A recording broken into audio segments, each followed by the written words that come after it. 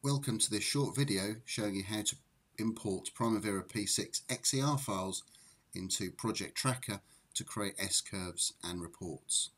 So this can either be done via the wizard or off of the toolbar. So just using the wizard to start with, we'll select Next, Primavera P6 XER, click on Import,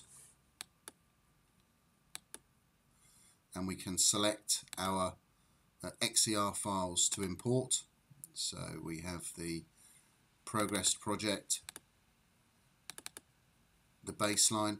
We could import optionally a second baseline to compare against, or alternatively we could select this option here, which will create a second baseline using the late dates from baseline 1, so we're able to see the difference between planned progress and the earliest baseline and the late baseline dates, and then we would click on Import.